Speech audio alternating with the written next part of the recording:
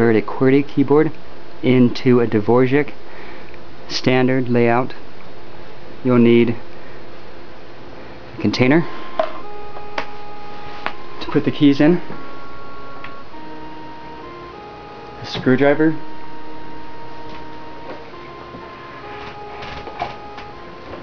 to pop the keys out. I'm going to start with the left side and just work my way. I'm going to push the Alt key down, insert the screwdriver gently in here, gently let it come down. As you can see, it pops right off. Nothing was broken. As you can tell, this is the letter Z. And the back side, this part actually snaps inside of this casing. I'm going to do that with the rest of them.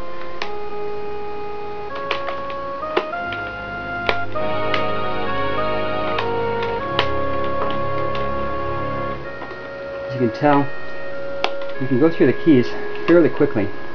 One of the things you may be surprised to see is what's under the last 4 keys.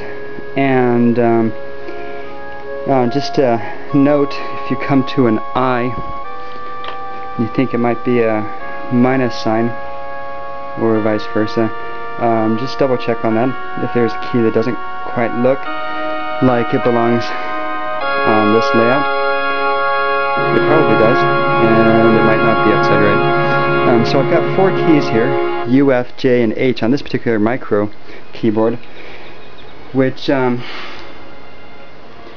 they don't exactly fit. The problem here lies in this extra little piece. I think it's just to support the key, as these 2 on the index fingers are supposed to be the ones that are used the most with the strongest fingers. So what I'm going to have to do is, well, break it. I'm going to have to take this off, otherwise obviously it's not going to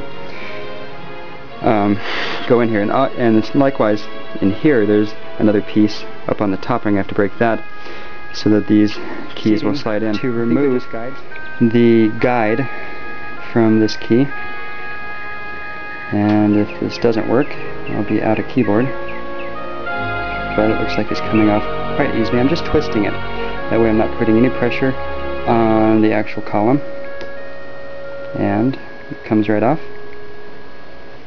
I'm going to do the same thing with the other index key, which would be J.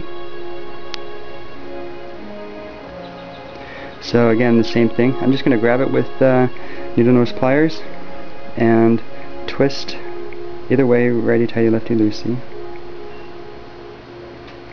Should come off pretty easy.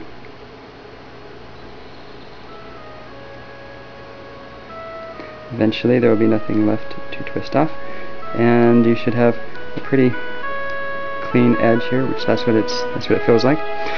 So obviously I can use sandpaper if there's anything left that gets in the way of this keyboard going down, pressing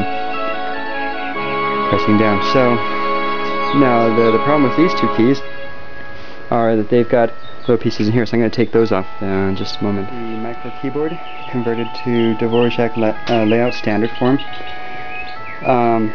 There being a difference that there is in fact a right-handed and a left-handed form, which I can only imply to be focusing on making it easier for one of your hands especially.